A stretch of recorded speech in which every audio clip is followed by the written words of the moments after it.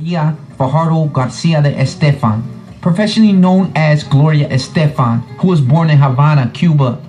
She was raised primarily in Miami, Florida, after her father, a bodyguard and the employee of Cuban President Fulgencio Batista, was forced to flee the island following the 1959 coup by Fidel Castro.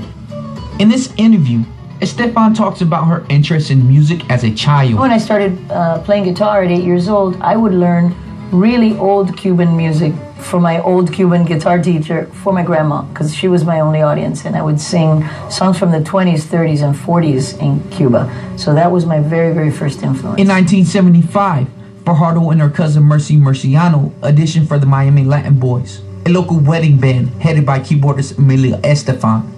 With their audition, the group was rechristened Miami Sound Machine, and 4 years later, Fajardo and Estefan were wed. The band recorded a number of albums, including Anything for You in 1988. It became the band's first #1 song in the US. Here's an excerpt of that song.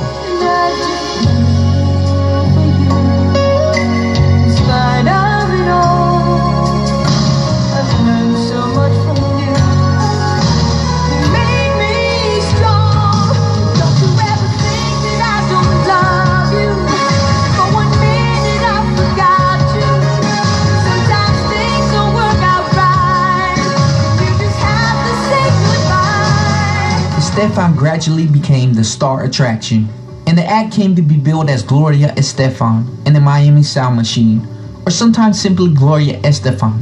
She is one of the world's best-selling music artists of all time, with an estimated 100 million records sold worldwide, including 31.5 million in the United States alone.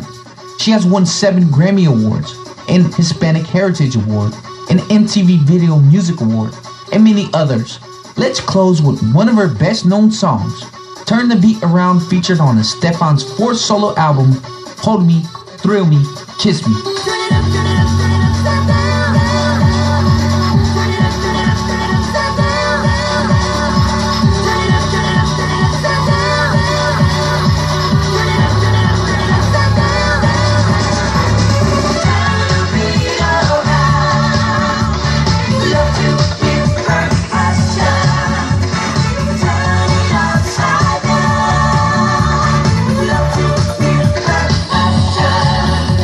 Music is a universal language. It crosses all boundaries. America is a great nation because of all the voices that exist. Join us as we honor their voices during Hispanic Heritage Month.